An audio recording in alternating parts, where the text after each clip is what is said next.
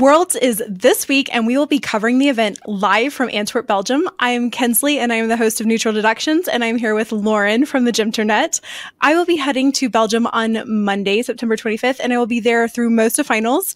I will be covering the last day remote from Vienna because I will be giving a week-long masterclass at a university in Vienna, and I really didn't want to hop on a plane at the last minute and risk it being canceled. So, Lauren, are you going to Worlds? Are you covering it? How can people find you? Yeah, so meanwhile, I will be at an audition all day Saturday, so I'll be covering MAG from home at 4 a.m. New York time. And then as soon as my audition ends, I head to JFK and I fly to Amsterdam, and then I go to Belgium. I should get there Sunday morning in time for some qualifications, and then I'm there till Tuesday, and then I fly home. So I cannot wait. I'm going to pass away. So what I'm hearing is you're going to be absolutely exhausted. Yeah, and I feel like for the Sunday and Monday qualifications, I'm just going to be delirious and just, it'll be great. A mess. But I can't. Yeah, I'm just so afraid about like not having videos. And last year it was like, oh yeah, you can cover like remotely or whatever. And so I did, and I was like, I'll go to Spain, I'll have a vacation, and I'll, enjoy myself, and then also cover. And then it was like, just kidding, there's nothing. And so I'm so afraid with Olympic qualifications that that's going to be the situation again. So I was like, I should go just for... Yeah, I totally get it. And for those of you who don't know, this World Championships is going to be the final time that teams can qualify to the 2024 Paris Olympic Games. And Lauren put out this amazing article today. We're recording on Friday, September 22nd, with diagrams and charts and everything, and breaking down how do you qualify for the Olympics. But we're also going to break it down for you here. So who's already qualified to Paris? For the men, it's China, Japan, and Great Britain. But Lauren, how can other teams get to Paris? So basically, it's the top 9 teams that haven't yet qualified based on qualification rankings in Antwerp.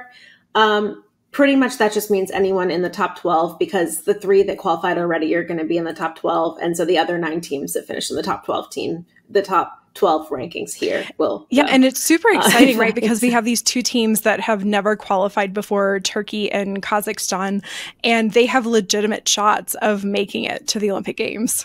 Yeah, I mean, Turkey, I've been such a huge fan of for years now, and I really thought 2020, I was like, they can do it, even though they didn't have like a full team, barely. What was that one meet where Ibrahim Cholak did like a floor routine after not doing floor for like 5 years or something, and he just like busted out a floor routine because like their team spot was on the line, and it was just kind of like stuff like that was happening, and it was so like magical, and they got so close, and they basically qualified a full team, like with the number of individuals that they had. So it was just like, oh, they're so close. Like it's got to happen next time. And I feel like there's no way, like I know everything I have, but there's no way unless like drastic tragedy. And now that they have Emre Dodonli,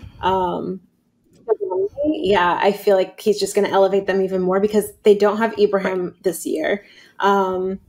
And they do have a couple of all-arounders like Kerem Şener and Mehmet Kosak is his name. Yeah.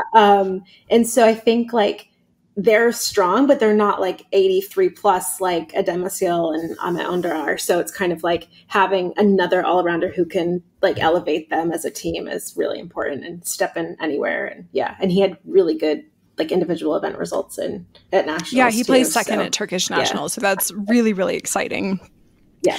So if Turkey didn't qualify a team, which knock on wood, we are hoping that they do, how can all-arounders or event specialists qualify to the Paris Olympics through this World Championships? So they have 3. I just opened my doc just in case I mess up. But basically they have, I'm going to go to my chart because that's where it's like super simple. There's 3 ways for them to qualify, which is if their team finishes 13th to 15th, their nation gets a spot. So then the nation decides, the NOC decides like, we want to give it to this person, which can happen next year, but like they'll be guaranteed a spot for an individual. They can pick an all-arounder, a specialist, whatever, it's up to them. The all-around path to the Olympics for MAG, it's top 8 from what they call eligible athletes, which just means athletes that are not part of teams that have qualified and that are not part of that, or they can be part of that criteria that allows them to have 2 all-arounders basically. So if their team finishes 13th to 15th and qualifies a non-nominative spot, they can also qualify a nominative all-around spot. So yeah, but then the all-around spots are limited to 1 per country. So nominative all-around 1 per country, nominative 1 per country. I'm not going to be able to say that word ever again. Yeah, so that's for basically the first 2 kind of paths to the Olympics. And then final is the apparatus qualifiers, which basically they go to event finals first, and they pick whoever on each event who is an eligible athlete. Again, hasn't previously qualified as an all-arounder, because that happens first, or as a part of a team. Whoever's left over and is in those finals, the top on each one can qualify a spot, and they can compete all events if they want to. I think most MAG are specialists in these situations, so it's not going to be like a huge deal. Sorry, my work computer is like, hello. But yeah, so I think it's kind of like, for MAG, it'll work out that most will be specialists. But basically, if they can't fill all in the event finals, like if no one qualified to the event final that's eligible, then they go back into the qualification rankings and they go down to like whatever the case may be, whatever number. When I did like a little simulation using last year's results from Worlds, everyone came from event finals for MAG except for parallel bars, which is very heavily dominated by all-arounders and by China and by other countries that will qualify team or already have. And so we went into qualifications based on last year's results, but even there, the athlete who would have qualified based on last year's results was like 14th or something. So it's not like they're digging like down to like 50th, which is what's going to happen in flag, I think. But yeah, that's really, really interesting. And you're right. Parallel bars, oftentimes it is an event final that's filled with athletes from very, very strong team countries. But I could honestly see that potentially happening on like floor exercise, right? So if Carlos Yulo or Artem Dolgopiat from Israel have poor performances in qualifications, like it very clearly floor could be an all sort of top team athletes present competing there. Yeah, I agree. Yeah, I think floor lends itself to all-arounders really well. High bar, for a lot of it, is also a lot of all-arounders. There's a couple standouts, but I think it's also very heavily dominated by all-arounders. Then you have like pommels and rings, which are going to be like such a bloodbath, and I hate it because I love every single athlete on those events, the top guys, and it's just kind of like, ugh. And then vault is like, I don't even want to talk about vault because it's going to be dramatic and terrifying, I'm sure. But like there are like, you know, I think vault is a good mix of like all-arounders and yeah, I agree. I do miss that in the 2019 qualification leading up to the Tokyo Olympics that they allowed, I think it was 3 athletes to qualify through event finals. Yeah. And I actually prefer that because I think that there's so much that can happen. And like, what if an athlete gets injured and can't compete in the World Cup series, but they were only, you know, a 10th or a 1,000th of a point off earning that spot from the World Championships? Like, well, they obviously should be there. And I think back to, you know, when Christian Berkey in 2015 didn't make the final and then didn't earn an opportunity to compete in the Rio Olympics. And he was very clearly one of the best pommel horse workers in the world at that time and should have been able to earn a spot. So yeah, it's so flawed, and it's so like you really have to peak at the most specific point of this year or the most specific point of next year. And it's like, how do you even train to know like, okay, well, I have to peak at this point to make Worlds, and then I have to peak at this point to make the Olympics. And then if I don't make the Olympics, I have to peak again, like at this point. And so it's so hard. And I feel like specialists, I mean, I'm glad that they opened like a way for specialists to get in, because I feel like it was so hard in the past when they really only had the one chance. But now it's just kind of like the planning and the management of that situation for specialists to qualify is just so intense. And especially for these super competitive events where it's going to be, you know, Pommels has like 4 small program specialists that could all do it, I think. And it's just kind of like, oh my God, like some of them are not going to make it, and they're some of the best in the world, and it's just going to be devastating. I completely agree with you.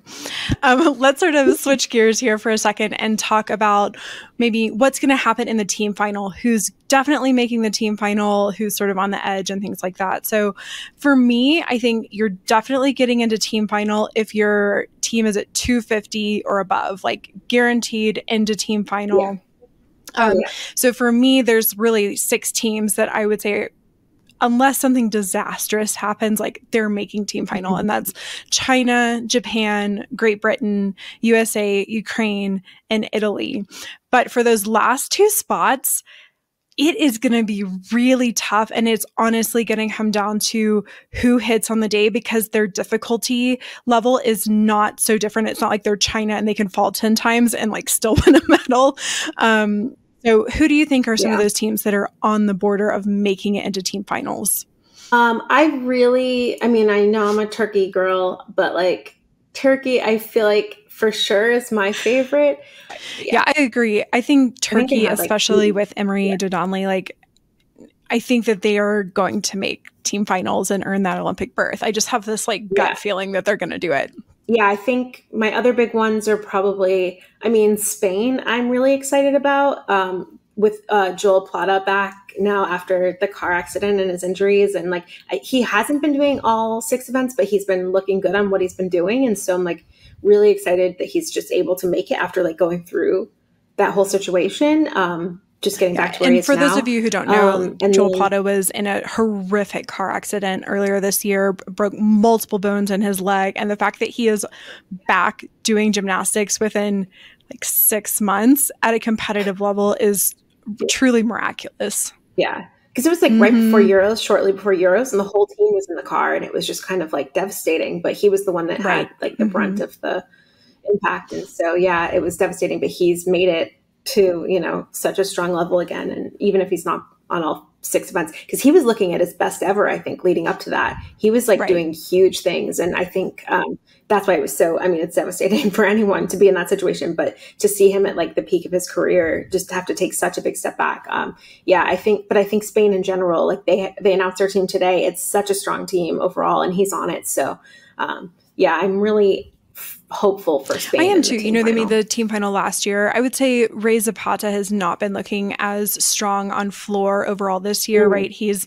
an Olympic medalist on floor, but something right now is just not clicking. And so I don't really anticipate that he's going to be making the floor final as an individual this year. Yeah.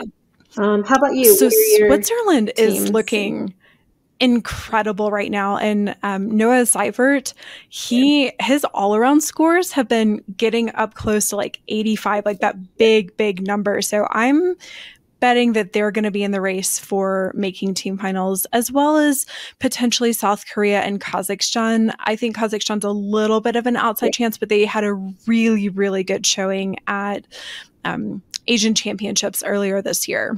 Yeah, they're a bubble team for sure. And Switzerland, they had an injury to their overall team captain, not even just the world's team captain, but overall team captain. And so they had a replacement come in, which is Florian Langenegger. And he actually should have been on the team, honestly. Like, he looked great at trials, at all of them, and at everything leading up to trials and every meet this year. And so it was kind of shocking to see that he didn't make the team.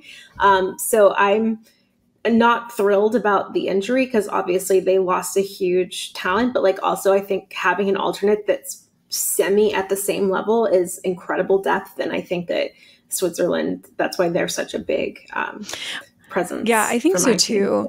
So I would say there's like a next tier of countries. So those who are on the border of making Paris, and there are some really exciting storylines and some sort of tragic storylines going on. So for me, the exciting storyline is Belgium. They have been working so hard. They're sending a pretty strong team.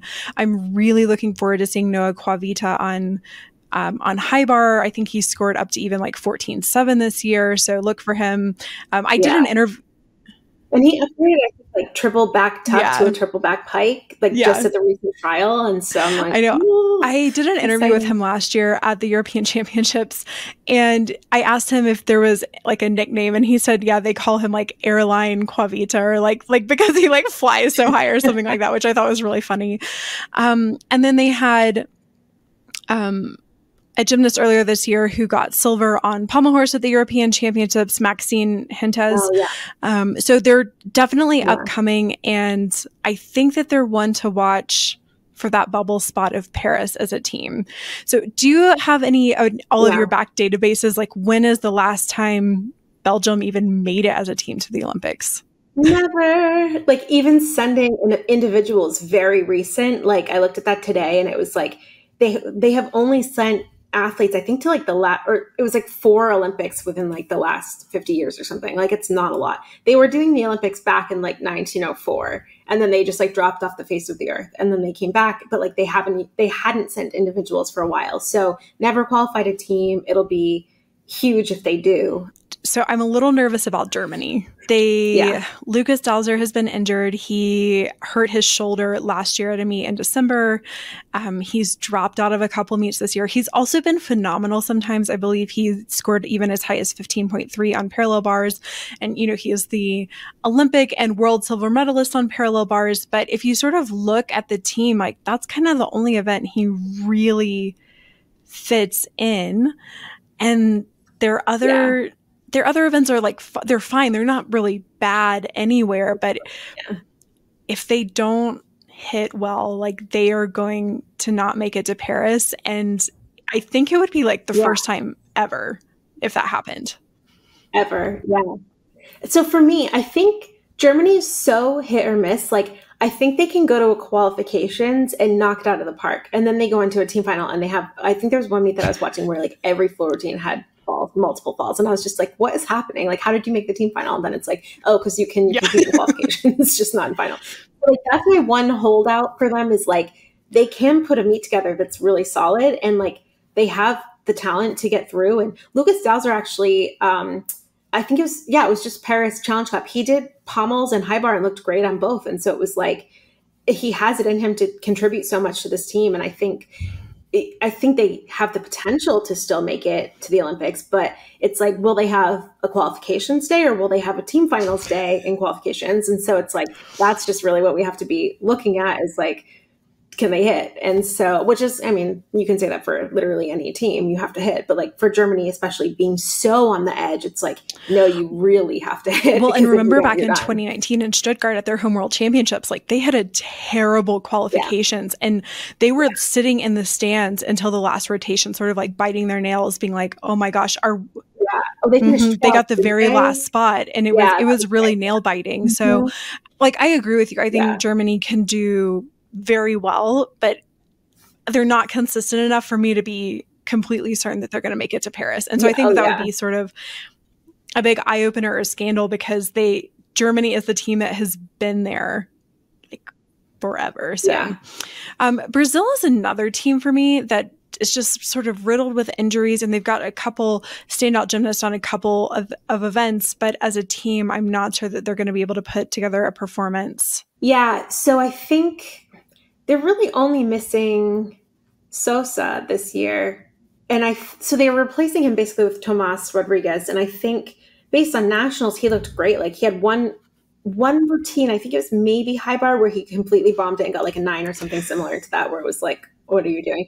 But like overall, he's such a strong all-arounder, and he's well balanced. He doesn't have the scores that can replace Sosa's scores. So that's where they're going to miss out on like tenths or even points when you look at like vault and P bars and everything except pommels, really. But like so I think like they do have a good replacement in him, and they do like Diogo Soares has like built on his pommels ability. Like he got a 14 in Paris, which was just like unheard of. And so I think there are places where they're adding, and you know, Mariano looks great, and they have a lot of talent, but like it's really just about replacing Sosa's scores, and whether they're going to be able to do that, or whether if they do have a really good day, if those replacement scores are going to be enough to carry them. Yeah, I think I completely agree with you. And for me, there's one more team that I am a little bit worried about, and that's France, because they're trying to qualify for their home Olympic Games, but they didn't qualify a team to Tokyo. And I'm not sure that their scores this year are going to be enough. Like, I think that they'll probably fall in that sort of 13 to 15 range, but I'm not sure that they'll crack top 12. Are you worried about them at all? Yeah, and that's about what they did last year. I think last year they were around 13 to 15. And I think their team, I can't decide if their team is weaker or stronger this year. They're one where they're like, they have so many newer guys, and none of because they're not sending Samir Saeed and they're not sending Cyril Thomasson. So they're not sending their specialists. They're sending all-arounders, but their all-arounders don't have huge scores. They're 77, except for guys. So it's kind of Benjamin in Leo Saladino, I think also he's got a few events that are kind of hit or miss, but he's also really strong and really powerful. And I think it's just such a young team, I think, just off the top of my head. And I think I don't know, I'm afraid for them, but I also just kind of I don't know. I just don't think it's going to happen because also of the depth of the other teams that are coming in. I think even if they have a good day, it's just kind of do you have this enough standout routines? Because obviously Osberger on floor is outstanding and can make the floor final. And if they don't qualify, could get the Olympic spot. So it's kind of will that happen? Or will, I don't know. They have the talent, but it's just maybe not enough pockets of it in different places. Yeah. So let's sort of break everything down that we just talked about, the three big storylines to watch. So are Turkey and Kazakhstan going to qualify a team to the Olympics for the first time? And I think this is it would be really insane if Kazakhstan actually pulls this off, because they've only ever had two athletes ever qualify to the Olympics that I could find, and that was Stepan Gorbachev in 2012, and your absolute favorite athlete, Milad Karimi, qualified to Tokyo. So we didn't get in depth with this, but I think the race for the bronze medal is going to be so close and so exciting, and it is the thing I am most excited for at this World Championships. Yeah, I agree. And it's so funny because I've been thinking about the Olympics. So it's and with, China's not sending an A+ team, Zhang Boheng isn't going to be there. And so it's kind of well, they're still an amazing team. And it's kind of the fact that they can send mostly a B team that's just going to be out of this world and a top contender for gold, basically, is just out of. I was shocked the fact that they could send Jung Bo-hung and Zhou Jingyuan and still come up with the top score. When we ran all of the numbers from this year, they still have the highest potential of any team. It's insane. They're just so they're deep in a way. Japan's also deep, but I feel Japan has so much depth with specialists more so than guys who can do everything or who have multiple areas of expertise. And so it's China's depth in that sense. I feel Japan has more athletes that could be sent to Worlds based on one event. When I was looking at your database, the Chinese athlete or the Japanese athletes had 4 of the top 10 all-around scores this year, which to have that kind of all-around depth in one country is huge, but it also means that really good athletes are being left off of the team. So when it comes to the bronze medal, so we think that Japan and China are going to be fighting it out for gold unless something crazy happens. But bronze, we've USA, Great Britain, Ukraine, maybe Italy in the mix there too. Who do you think is going to come out on top? Yeah. So back in March, watching the meet in Germany, where the USA just did everything they've ever should have done in a meet before. That was one of the most exciting, USA mag meets that I've ever seen. And I was just oh my God, they can do it. They're showing here how good they are. And then they sent a weaker team to Pan Ams, and that team outscored the Germany team, which had all of the top stars. The Pan Ams team outscored the Germany team on high bar, which was just hello, high bar is looking amazing right now for the USA. And so it's not going to be quite the same. There's no Brody, obviously. And so it's kind of they're going to take a little bit of a hit on high bar, I think, especially because there are consistency issues for some of the guys. But I do think it's the the team that I wanted based on who was available and ready. I talked to you a lot about this in the past, but I was not pro Nedoroshic last year because it's so hard. I talked about this with WAG this week. It's like, I want a built-in alternate for all of my teams. And I feel like when you put a 1 or 2 event specialist, especially on a MAG team with 6 events, like it's so hard to come back from like an injury or something going wrong. And it's like, if you don't have a built-in alternate, it's impossible to stay in the mix. And I think this year's team is more along the lines of what I personally would do. And so I know what he can add to the team. I know what Kern Phillips can add to the team. And I'm just like, great. But like, I also want my built-in alternate. And so I think I'm really happy with how things worked out. And I hope that having that sort of structure, which is similar to how WAG has been doing it over the past few years, I think that's going to be really important for them. And I really think that it's going to lend itself to the US having a really good performance, as I say now, but you never know. It's interesting because last year, the US had quite a big D-score bump on Great Britain. It was well over a point, but they didn't capitalize on that in the team final. And this year, their D-scores are actually within like a 1/10 of each other, but the execution scores for the US have gone up, and Great Britain is still missing a couple of their top guys like Joe Fraser and Gianni Regini Moran. But I think the US is going to do it this year. They seem poised. They seemed ready. Like you said, there's not this one event athlete, which in some ways I agree with you. I think it makes it hard to take an athlete that's not an all-arounder unless they have the consistency of like a Max Whitlock on pommel horse or a Zhou Jingyu on. Not even an all-arounder, someone with 4 events or 3 events even. But like, because there are a few teams that are doing that. They're putting up guys like Courtney Tulloch. I mean, he can do more than rings and vault. But like, that's what he's there for. But he can also fill in on the side. Like he's done floor and stuff like that. And so I think like just having someone that can fill in when you're taking someone with 1 event, it's like, if they fall in the team final and you were betting on a 15 and they get a 12, it's like, well, there's 3 points knocked off of 1 routine, which is hard to come back from. And so I think having this year where they're not banking on 15.5s and they're banking on just hitting consistent routines that are maybe going to come in a little lower, but maybe hit, it's kind of like, it's a different risk, but it's, I think one that's going to pay off. I think so too. So let's talk a little bit about Great Britain's team. So they have Jake Jarman, who has been performing very well this year, and he is sort of known as a vault and floor specialist. He just got a new skill named after himself at the Paris World Cup, which is an insane 3.5 twisting double layout. And he lands it so well. There's of course individual success, I think, for many of the athletes possible. So there's Max Whitlock on pommel horse, double reigning Olympic champion on pommel horse. Courtney Tulloch, who got a bronze on still rings last year, who also can put together a very strong vault and parallel bar rotation. And then they have some new faces, right? Harry Hepworth is one of these. So where do you see him fitting in with a team? So I see him mostly, he's like a floor vault kind of. And rings. So I think that's, and rings, yes. So I think he's good in the sense that he has strengths on certain events where he can help propel the team, but it's not just, like I was saying before, 1 event. So it's it'll be helpful that he can add multiple scores to the team.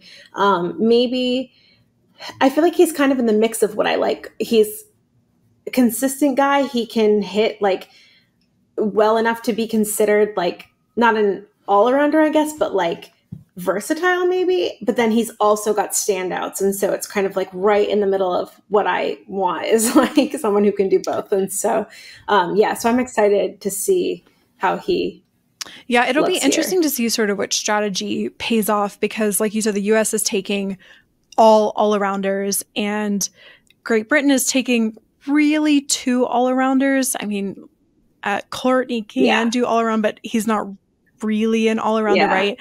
And then you've got Max, who can do 3 or 4 events, and Harry that does 3 or 4 events. And so I'm very interested to see how that goes. And then we have you. Well, it's funny because Max is he's doing a 6.9 on pommels right now, which is the highest international D score that's been awarded so far this year. And he's going to get like a 15 plus on pommels. And then high bar, he's hitting more of like a 12.5 or a 12.8. So it's like they kind of balance out. Like he'll get a solid like 13.5 or 14 like combined. So it's like average. Yeah, sure. It works. So I'm fine with it. And then you sort of have this dark horse in Ukraine, right? Like the return was okay. So like if you look at scores of Ukraine earlier this year, you're like, oh boy, they're in big trouble. And then all of a sudden, Oleg Vernayev gets his sentence reduced and he's able to start come back competing, and he immediately starts putting up huge scores. And I think his high bar is a little bit unknown. We think he's going to be competing on high bar as well, which should replace one of the lower scores. If Great Britain and USA do not show up, like Ukraine is right there within like a point of Great Britain. Yeah, and they have Chaperny back, which he didn't compete at Worlds last year. He's been out for a while. I don't remember if he competed at Worlds. I don't remember either. I feel like he didn't, but like if he did, it wasn't like what we should be seeing from him. It was a step back. And so while you look that up, I'm going to talk about how his vault looks right now, which is ridiculous. Like he has the highest block out of anyone I've seen. He could literally do handspring triple front, no problem, taking after Radivillov. So I feel like he just looks so good. And like he's had some stumbles in recent meets. Like he hasn't done his best on floor. He's done okay on P-bars actually. But like, I feel like there was a meet on floor that he hit and got like a solid score, and then another where he kind of didn't. And so it's just exciting to have him at a higher level. I completely agree. I'm really excited for this Ukrainian team. And then, Italy, when Italy named their team, Lauren and I were actually texting back and forth, and Lauren was like, I guess they just hate pommel horse and are just going to hope that everyone else dies there too. Yeah. Which, I mean, they're fine. They're not off. Like they have Abedini. So like they'll get his score. That'll be a good score. I feel like Levantisi can hit decently on pommel horse if I'm thinking of his routine. Casali, it's also like not great, but a 13 plus. And so like, it's just devastating that was the event that didn't cost them a medal, but it did. Like, I don't want to blame it on any one routine, but they were ahead of Great Britain. And so it was just kind of like, that was where they lost it. And so, and after leading for like the majority of the competition. And so I think that's why I'm so focused on pommels for them. And they do have a couple guys where it's like, oh, he could have been so good. And they also left Carlo Macchini home. And so it's just, they're losing a big high bar score. And so I like that they're focusing on all-arounders again, because that's the kind of person that I am. But then there are some key routines that I'm just like, oh, I wish that this person could do more and be like Laudatio. Like, they have a couple really standout athletes that just aren't competing. So, so the third storyline that I think that really people should be paying attention to is, will Hashimoto be the first athlete since Uchimura Kohei to repeat as world champion? And I think this is I would say he is the favorite, but he has been dealing with a lot of injuries this year. I cannot believe how much he has competed, even though he did not need to.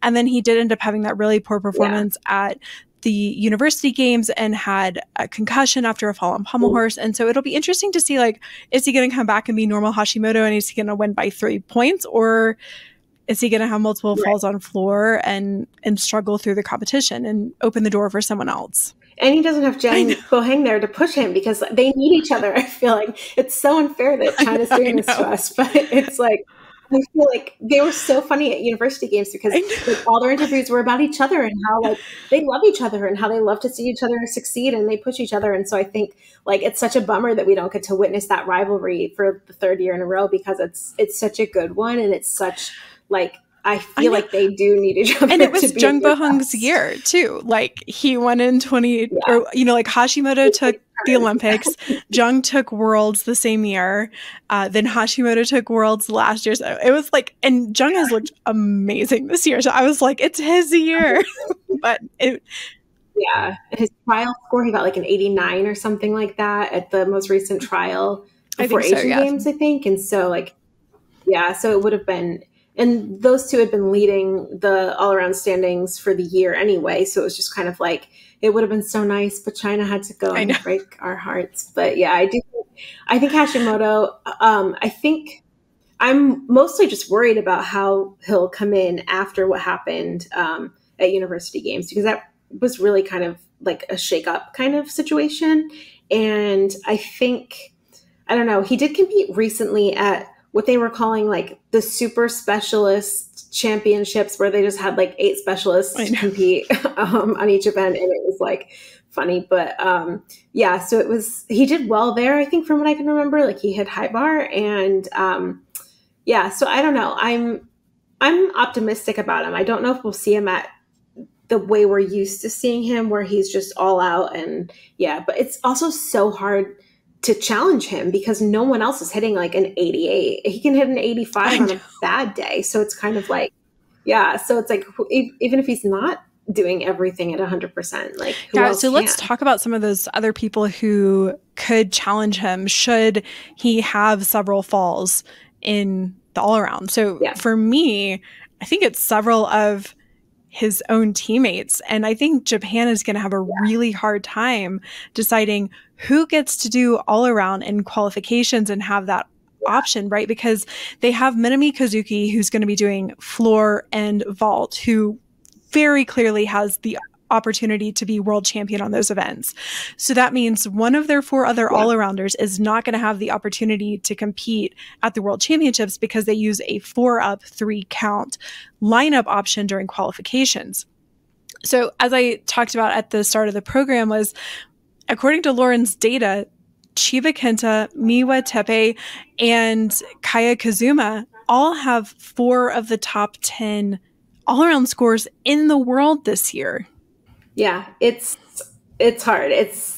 There's such a strong all-around depth team right now at the top. And I think if you look at like the top 50 all-around scores through the year, Japan has like 30 of them or 25. But it's like, it's ridiculous. And so the fact that they have not only that total depth, but that high level depth, because most countries do not have that. I mean, like comparing it to US WAG, where it's like Simone Biles getting a 59 and then 56, 57 maybe for the rest of them. So it really is like Japan has the athletes that are going to be the only athletes to challenge Hashimoto, basically. So, yeah. I think there are a couple of the Chinese athletes. I think Shi Kong maybe has one of the top 3 scores this year as well. Yeah.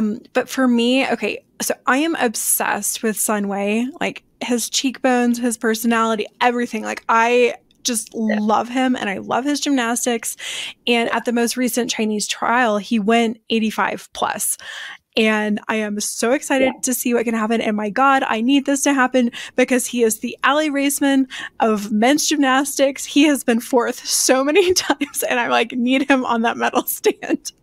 Yeah, he's definitely, I think, a fan favorite, and I think one that everyone kind of roots for. And I feel the same way, where it's like he's always the bridesmaid, never the bride kind of situation, which was exactly right Ali's situation for a while. But yeah, so I'm excited about him. Is China putting up other all-arounders? Because I feel like most of them I think that Shi Song and Sun Wei are going to be the only 2 doing it in qualifications. So yeah. Okay, that makes sense. Okay, yeah. So then outside of China and Japan, like who's on your list? I have a couple. I think either Ilya Kovtun or Carlos Yulo is at the top of that, but they both just seem to often implode at major events. Like they do so well at like their local like European championships or Asian championships or like Doha World Cup or things like that. And then they get to Worlds and I think that they're just like exhausted. Well, Kovtun did take a break this year, which is very promising. He didn't compete 50 times between, Euros and Worlds, which I think is very good. And he came back at, in the all-around, I think his maybe first in a while was at Hungarian championships over the weekend. And he had like an 83.9, which, isn't going to tackle an 86, but you never know. He has room to improve on that. And I think Yeah, so he's definitely rested at least, and not like ready to burn out like he is every other year. Well, it's just a thing of like, how is it going to hit on the day? But I do think that Carlos Yulo or Ilya Kovtun are probably the most likely to challenge for a spot on the podium. I think, Ed Demisil has had a really promising year. He won the all-around at the European Championships this year. Yeah. I think one of the Americans could be up there, but the Americans, like the Japanese, have this huge struggle where it's going to be like, who gets to do all-around in qualifications? And the only person I'm like 99.9% sure is not going to do all around is Paul Judah. Like the rest of them, I think it's going to be hit or miss. Like Yule actually has the highest score of all of the Americans, but he was the lowest scoring of the other four, right? So you have got Asher Hong 1, then Koi Young, and then Fred Richard. So if I was to take a stab, I think what they'll do is Asher, Koi, Yule is kind of where I think that they'll go. But it could honestly be any of the four of them, just depending on how they're hitting.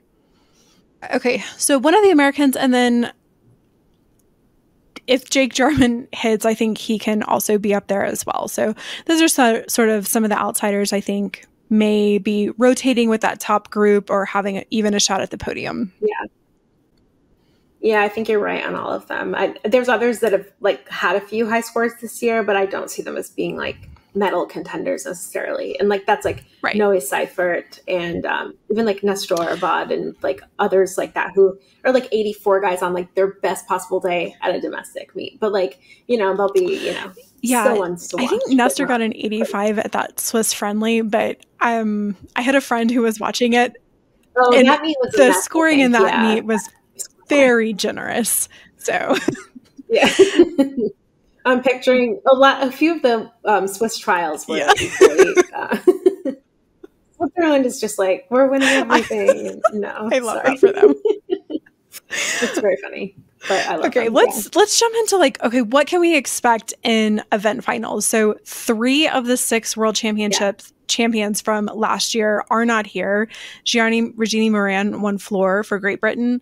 Zhou Jingyi won parallel bars for China, and then Brody Malone won high bar for the US. And so a mix of injuries or competing at other competitions that are happening simultaneously with the world championships. So let's start with floor. Like who do you see as favorites here? So when I was taking notes for this, I wasn't really thinking about favorites. I was thinking about my favorites. So my list is like William Aymard and Christopher Macharos. And so it's like, that's why I just want to see get into the final. But favorites for the final, I feel like honestly, I mean, it's going to be a lot of China and Japan, but for floor, I'm really hoping we get like A+ Jake Jarman, because I'd love to see, with all the work that he's done on that event, I'd love to see him really high up there in the final. I think he's had a 690 score. Yeah, that was at Paris Challenge Cup in qualifications. I think he got downgraded. He did, finals, based on his last pass. He did, yeah. But he's still got like a 14.5 for like a not great routine. So it's like, I feel like he has it in him to do like a really, really strong finish. But I don't know. All my favorites are like, I like a mix of like the Jake Jarmans and like the Benjamin Osbergers, where it's like he's not doing the most difficult routine, and I think he got into the world final last year as the alternate, but like his gymnastics is so beautiful. He went in as alternate and finished in 4th and almost won a medal, like was very, very close. So I'm excited for him, and I really want him. I don't think he'll win a medal unless there's mistakes. It's even making the final is going to be really hard, but like he's one that I really want to see. I think that you sort of characterized it perfectly as there are sort of 2 people who make it into floor final, and it's the tricksters who don't always have the best form.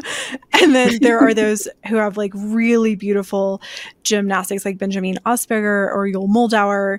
And it's just gorgeous to sit back and watch. Obviously Minami Kazuki, if he hits, is definitely going to be up there.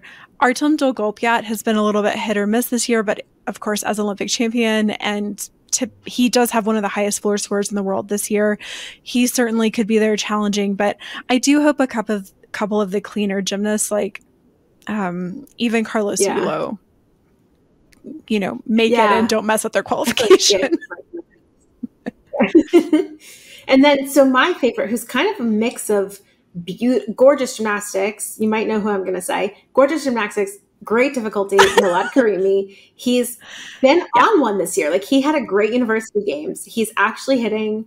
He's like, I feel like his problem's on floor. He has nothing wrong with his form or technique. He's barely getting deducted for like big things, but like he'll just randomly sit like a double front, and it's like, cool, now you're done and you can't make the final. And but he's actually been hitting like pretty well this year, I think. And so I'm fingers crossed for high bar too, but like for floor is where I'd really like to see him get in, because his gymnastics is gorgeous, and he's just a great blend of the two sort of floor gymnasts that we see. I agree. He has really come into his own, not only on floor but on high bar as well. So sort of a double threat there. Okay, let's talk about pommel horse, because I think pommel horse is going to be the most interesting fight. And I know a lot of people don't like pommel horse because it's hard to understand and it just looks like they're doing a bunch of circles. And I understand that mindset. They are. It like took me a long time to sort of like understand what was actually happening. But oh my gosh. So this is the event where we typically have the most people from non-like team countries, right? We're going to see things like Croatia and Ireland and Jordan and Taiwan and things like that. And there is one spot out of this final, and there are, no joke, like 6 to 8 world-class pommel horse specialists that it just depends on how they hit that day, who's going to the Olympics. Oh, the other thing about this is 3 of these athletes, so Narman Kurbanov from Kazakhstan, Ahmad Abu Al-Soud from Jordan, and Li Chikai from Taiwan, are all competing at Asian Games. Then they are flying after finals from China to Belgium. I believe I'm correct in saying that they are missing podium training, and like they are going to walk out on qualification and hope they make it into that final. Yeah, which is so funny because Miguel Basana's dad messaged me and was like, he's not going to Worlds because he's going to Asian Games and they want to like keep him healthy and stuff. Meanwhile, he wasn't a threat for, I mean, he could win a medal at Asian Games. He's really strong, but wasn't a threat for a Worlds medal. Whereas like they're doing the opposite with Carlos, where he's going to be at Worlds, even though that wasn't the plan originally. But like thinking about that, where it's like, they're not putting that pressure on him, but they're putting so much pressure on guys that have like the most realistic chance of making, obviously it's different countries, but like, I'm just saying like the mindset of being like, go compete here for Asian Games glory, and then immediately go and try to qualify for the Olympics for one spot that like, I don't know. It's the travel alone, 6 time zones between the two and the flight and no podium training. It's just, I mean, at least they're only doing one event is all I can say, but it's like, I don't get it. I don't understand how they're going to survive this, but it's going to create like an even messier situation where some of them don't end up getting in because of that stress. Whereas you have Reese McClanahan, who is going to have a better mindset going in because he's going to have podium training. He's going to be more rested. He lives basically in the same time zone, an hour maybe difference. And so it's kind of like, for him, this is just like another World Cup or something, you know, a quick flight away. But yeah, it's going to be wild. And I think Reese is going to have sort of fire in his belly after the Paris World Cup. Like there was quite some controversy between the historic cleanliness of Reese's performances versus. Yeah. But I will say he wasn't like at his best in Paris. Like, and you could see that in his face. Like his hips are usually so extended and they weren't. And so it's just little things like that where it's like, if he just like fixes a few skills, he wasn't that far back from Max, but also like they do overscore Max a lot. And so I think it's, I think, you know, typically when you have maybe foot form problems on every single skill, like they're not taking the 10th every single time versus Reese, who does typically have near perfect execution. Well, if he fails to point his toes, like, you know that they're going to nail him for that, like that simple mistake. So I think that will be really interesting to see what happens at World Championships, because Max is Max. Like he just seems to always do well, and he has crazy hard difficulty. And yes, his form always isn't the cleanest, but he looked much better in finals at the Paris World Cup than he did in qualifications, and he won. Yeah, he did. And if they're both hitting at their maximum potential, he's 0.3 ahead. And that's basically like what their total scores were separated by in Paris. I think it was around 0.3-ish. It was close to that. It was like very much like it came down to, came down to Reese having a couple of like non-perfect skills that were noticeable because they weren't perfect and they usually are. So it's kind of like, I don't know. I think it's going to be a big drama again, but it is hard to make up, especially on an event like that where the E scores tend to be so close so often for the top guys. It's like you need to be getting an 8-9 E score to make up for 0.3 of difficulty, because Max is going to get an 8.5 probably. Right. So, it's that constant problem that we talk about of the code does not offer enough room of separation between extraordinary technique and good or mediocre technique. So another event that we have that is really a great opportunity for athletes who don't come from top teams is still rings. So I think China is probably going to be the favorite to take the still rings title between Lu Yang and Yo Hao. Like, I'm not sure I see anyone beating them. But if there was one person who could beat them, who would it be? Petrinius. From Greece. And he's like, I don't know, he pulled out of finals at, was it Paris or was it Hungary? He pulled out of finals at one of the last 2 Challenge Cups. And so I'm like, he got like a 15-1, I think, maybe higher. I'm thinking 15-1, but like, then he was just like, okay, bye. Like, so I don't know what's going on so, and he's had some not incredible scores this year. So that's my one thing about him is, if he's on a 15-1 day, then but if he's on like a 14-9 day, I think there's a couple guys that could even get in ahead of him, which is, I do think it'll be one of the Chinese I think still rings is such an interesting event. It's an event that if you're like getting intro into men's gymnastics and like you want to get to know faces, look at still rings, because it's the exact same guys every single time in the final, and their order just changes a little bit. Honestly, it comes down to like who sticks the dismount. So a couple other people. They all look exactly the same every single routine they compete. It's like, okay, cool, you're going to get an 8.7 for this. We know it all by heart. Unless you take a step on your dismount, and then you're going to get an 8.5 or an 8.4. So it's like, that's literally So like a couple other guys you could probably expect to see in the final are Svan Dovtian from Armenia. Like, he's typically in there. Nikita Simonov has had an incredible year. He's had an incredible from Azerbaijan. Courtney Tulloch from Great Britain. So these are a couple of the guys that you'll see. And like, it's honestly really hard to preview rings, because it really just comes down to who sticks the dismount, because they really are so good on the apparatus. Okay. All right. Tell me about vault. So for the vault final, we haven't seen in any vault competition so far this year any guy that has 2 6.0 difficulty vaults. The max we've seen is someone with a 6 and a 5.6, which we've seen some double 6s in the past. Asher Hong is one of them. It's rare, but like it happens. Japan sometimes has some. So I think this year it's going to be the 6.0 and 5.6 guys, which there's like 5 of them. And then like the 5.6 guys, and then someone like Artur Dovtian, who's, I think he's still at 5.2, but he's so perfect and going to get... He's at 5.6, 5.2. He's at 5.6. I don't know why he's 5.6. Yeah, Dragulescu and... Okay, good. Is it caused double his... No, I think he does a handspring brandy for his second vault. Oh, because he's the one. He's the one who benefited from the change of the code of points, because he does the 2 handspring entries. Handspring entry. Yeah, you're right. He's 5.6, but he's also like, I mean, he's reigning world champion. He's capable of 9.5 plus almost every time he hits. I want to see him get like a 9.8 one day, because like there's sometimes where I'm like, he's underscored because he's so good. Yeah. perfect and no one comes close to doing what he does. And then like someone else will go up and get a 9.3 for a vastly less good vault. superior vault. Yeah. So he's obviously my favorite, if you can't tell by the way that I'm hyping him, but he's 5'6", 5'6".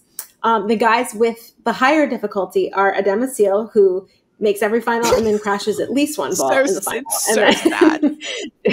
Every single time. Courtney Tulloch is another one. I think both Courtney and Jake missed the final last year, right? Because they crashed. Yeah. Courtney did, I think. Yeah. I can't remember Jake in the final, but I don't remember anything. So I need like results in front of my face at all times.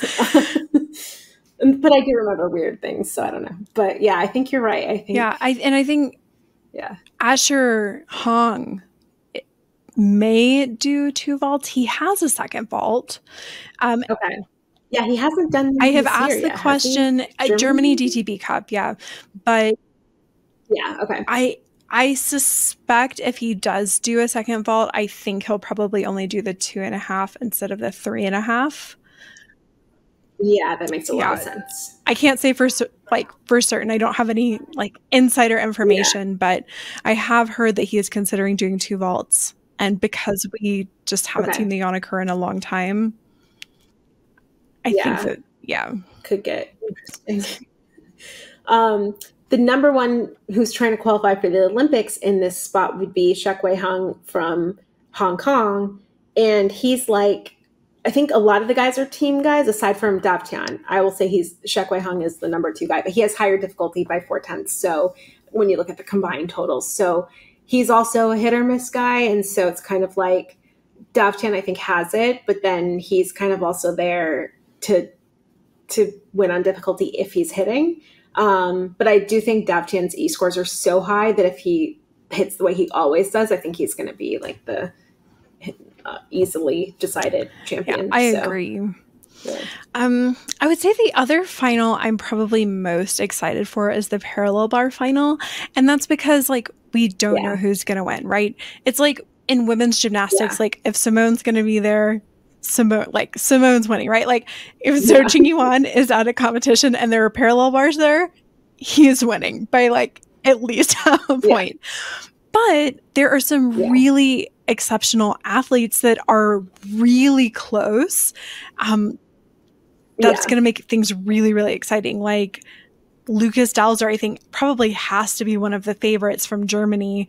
He got silver last year. Like I said earlier, he's been dealing with some shoulder injuries, but his Makut skill, best in the world. No one does Makuts like Lucas Dalzer. He's the only person who should be allowed to do this skill.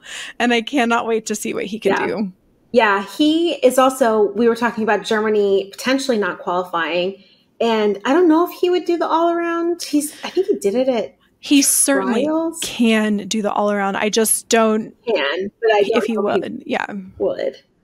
But if he doesn't do the all-around, or if he doesn't get in and through the all-around, if Germany doesn't qualify a team, because parallel bars is so heavy-handed on all-arounders who will qualify as part of a team or on their own, like Yulo would be on his own, or someone else, like a U.S. guy or whatever. Not that I don't think a U.S. guy is going to win, but if like a U.S. guy had the top, like he obviously will qualify with the team. But like Lucas Dalzer, I think this is a way for him to get in, even if he doesn't win a medal, because the rest of the rankings will be so full of team or all-around guys. That's like the perfect spot for him to get into the Olympics if there's no other way for him. And so you just mentioned Carlos Yulo, and Carlos really has like 4 options to qualify to the Olympics. Like he's a great I think it'll be all around even on a bad day. Like looking at who would have qualified to the all around last year and how it went down to like 25th place, but I don't think he's going to be lower than 25th unless he really falls on everything multiple times. So I really think all around is his way in, but you're right. He has like multiple paths. I mean, if he misses all around, he's got floor. If he doesn't do good on floor day 1, he's got 2 opportunities.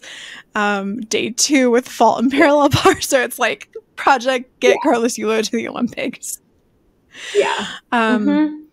Yeah, so I see him qualifying all around, which is why I'm leaving that spot open for Dowser. I feel like that's going to be his way in.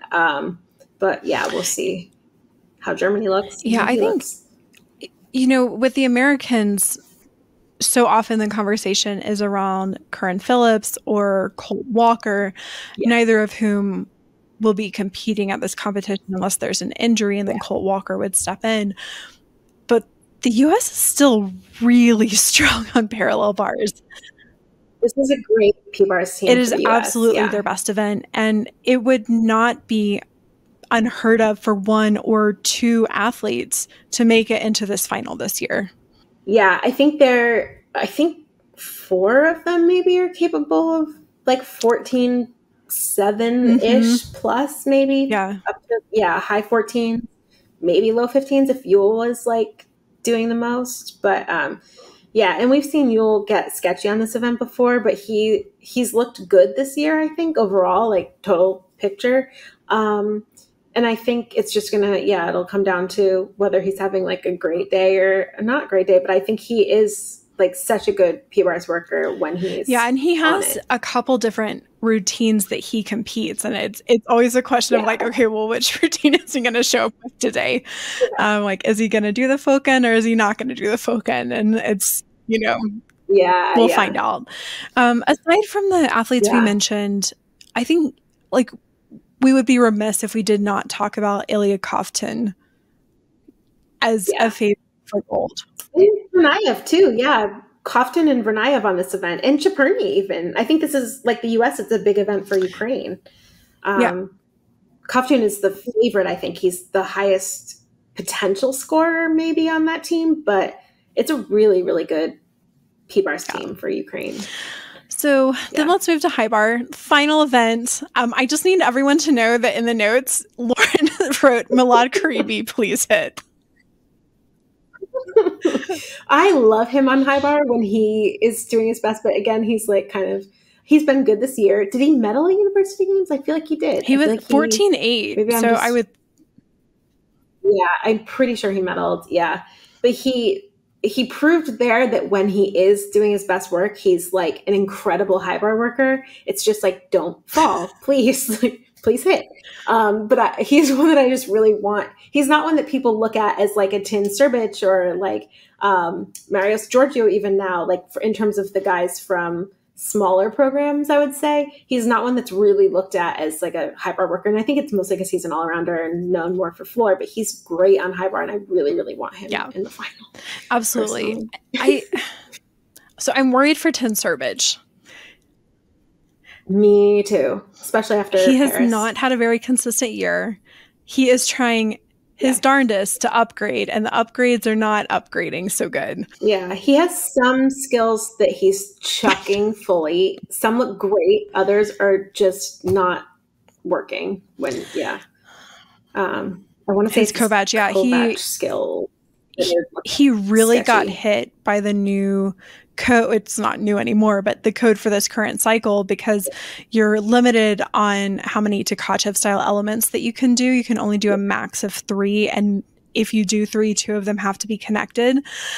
And so he had to start adding in Kovac style skills, which are the double flipping elements. And they're not his best work. And not that he's not still an incredible high bar worker. He absolutely is. But there are some struggles. That's where when he's catching them, his legs are really far apart and it's close to the bar or far from the bar. It's just not hitting the way all of his other skills hit, which look comparatively incredible. And so I think it's just like he has to get through Kovac elements. And if he doesn't, whether it's a fall or whether it just throws him off because he's not, I feel like he's been directionally off on a few, and like that's kind of messed with his rhythm, and it kind of throws him off the rest of the routine even. And so it's like he's the one obviously that won in 2017 when it was like, wait, what happened? And his was like a star of that quad, and this quad, it just has not been the same journey for him. And I think it's a bummer because he's so good on high bar and they just completely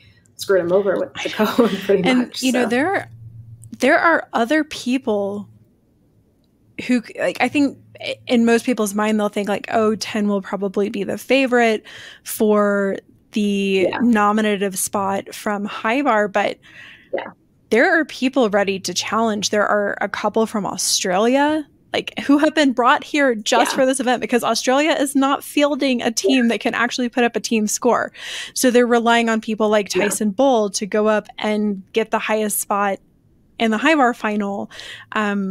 You've got Marius Georgiou from Cyprus, who has also been strong. And then Ilias Georgiou too, I think, is also able, I think he's on all-around qualifiers, so he's also going to be doing high bars. So, and he looked amazing. They both of the Cyprus, the guys from Cyprus, looked incredible at World Cups. So yeah, it's deeper than as far as like as far as like medals go. Would you agree that Hashimoto probably the favorite for this event? Yeah, I feel like he's the only one that can really go 15 plus. Like, if he's on his best day, 15 is not hard for him, I would say. Like, it's obviously hard, but for him, it's just kind of like, I feel like he has enough to put like a solid gap between him and any other competitor on this event. He's just that far ahead if he's having a Hashimoto day. Absolutely. So thank you so much for joining me today and talking about men's gymnastics. For those of you who are listening, please remember to subscribe to our YouTube channel so you don't miss any updates for the World Championships. Lauren, can you tell people how they can find you and follow your coverage?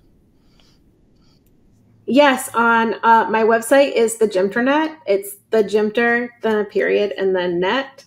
My Twitter is the Gymter.net, which is the Gymter DOTNET. Get it? Gymter.net. I don't do Instagram because I'm a failure at social media. I don't do YouTube. So those are the best places you can find me. Awesome. Also, we cannot do this without your support. So I'll be linking both of our PayPal links down in the show notes. And it would mean so much to have your financial support, as it does cost us a lot of money to bring this coverage to you. And if you have any questions, comments, concerns about this episode or men's gymnastics in general, you can email us at neutraldeductions@gmail.com. We'll see you next time.